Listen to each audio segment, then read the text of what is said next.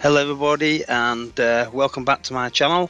So over the last couple of weeks I've been asked how I do the water drop ball, should I say, effect. So I thought, you know what, I've done a few, I've recorded a few, I've put a few out, but I would just do one more and run you guys through the steps if you're interested. So at the minute I've got a nice piece of vash on there.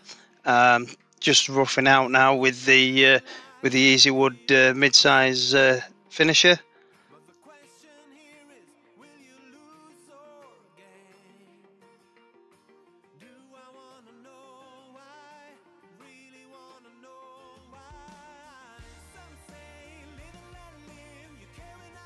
Starting to get some type of shape in there. It took me a little bit longer on this one because I almost went to do another dog bowl. But I stopped myself, and yeah, it worked. So just doing a little bit something different for me on this bottom one, having a bit of a step there in the middle of the bowl.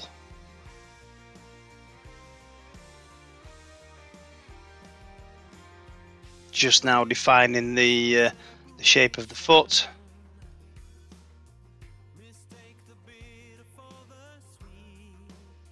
And that's the number one hollower, the mid-size from Easy Wood Tools.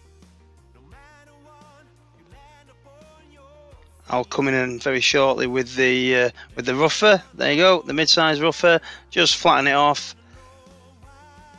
and then come in with the detailer and pop in the 3 lines and define the shape for the chuck. Now, on the bottom, I only sand from 120 to 240.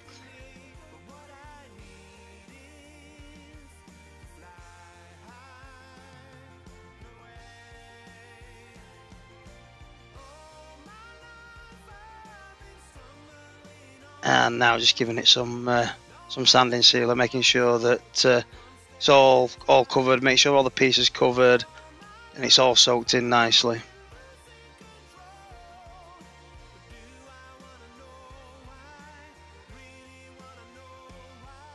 And now with the Yorkshire Grit abrasive. This is the original. Again, just working it in with the lathe stationery. Speed down, low as I can, and just gently buffing that in. Speed it up, and she's all off. I did actually do that for about 3 minutes before taking it all off. And now we're onto the microcrystalline wax.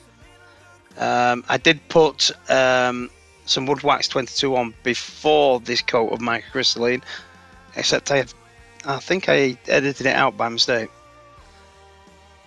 There we go, just now buffing in that microcrystalline wax so it comes to a really nice shine, and it gives a long, hard wearing, fingerprint resistant finish after it's all cured as well.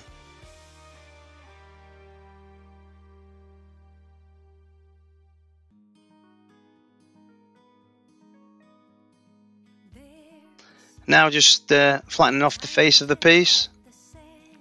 Start off with the detailer.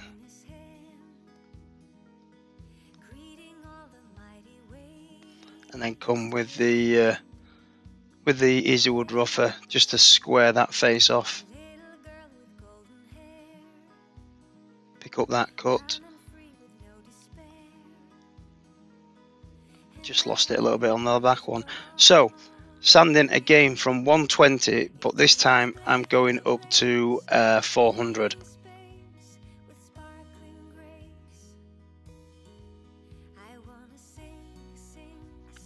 Because we're going to apply paint on there, I wanted to make sure I could get that piece as smooth as possible. I don't think it shows you on this bit, but after I finish sanding, I do put some sanding sealer on.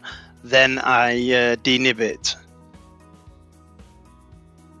So now I'm just applying the coat of paint. Now I've chosen grey, a light grey, a dark grey, and a white.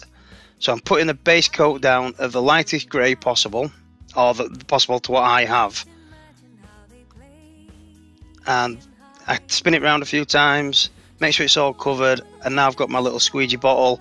I'm just adding the water droplets on there, as you can see.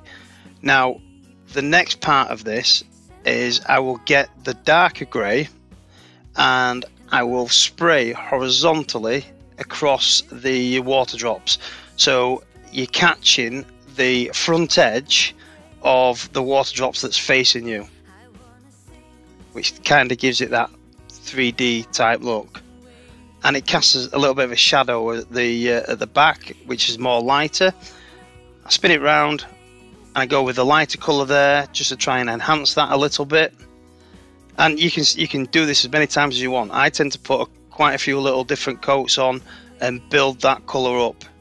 I don't do it in one go. It starts now to start adding definition, and you can see that in the water drops. And then once you're happy, before putting it back on the lathe, take it in the house. Take it in the house, leave it on the chuck, and let that dry. Let the water evaporate. The paint will settle and adhere to the wood. And then what I do before putting it back on the lathe is I just spray it with a coat of clear gloss lacquer. I use the Hampshire Sheen Professional on this one. I just gave it a quick coat. I'm not using it as a finish, I'm just using it there to make sure that all that paint is on there, so when I start making the cuts, nothing's going to fly off. Now I've done that because it's my own little bit of a peace of mind. It may be a step too far, you may not need to do it, it's just what I do, that's all. And now we're just hogging out the middle with the number 1 hollower. All the steps will be repeated, so I will sand it down, start from 120 up to 240.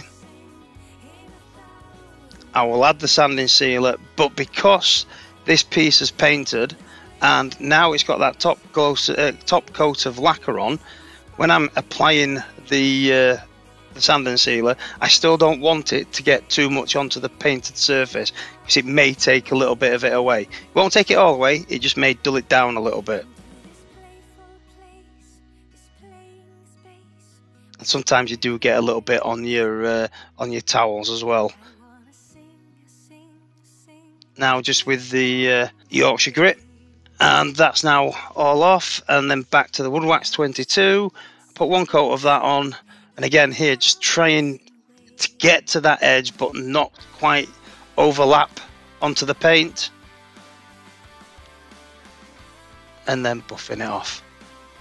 And I also do add a coat of microcrystalline. You can just see on that tissue there where I've got a little bit too close and it's just started to take a little bit off. Now you can't really tell it on the final piece, and that's why I try to be as gentle as possible while I'm doing that. So anyway, there we are. I hope you like that, and if you do, please leave a comment below, and if you feel like I've deserved it, smash that like button. Thank you very much. See you next time.